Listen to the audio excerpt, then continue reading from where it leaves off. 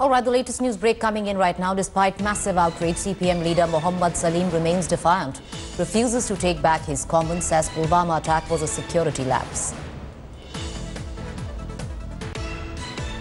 After one investigation, NIA came out with such information. But there must be some credibility. One, not only on the report, but what happened to the intelligence. So there are intelligence, multiple agencies are there.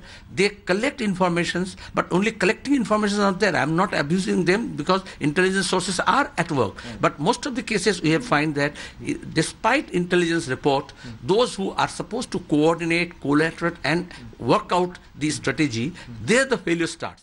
Hi everyone, Preeti Chaudhary here. Hope you like this video. For latest news and analysis, like and subscribe to the India Today YouTube channel. And don't forget to press the bell icon to stay updated. Thank you for watching.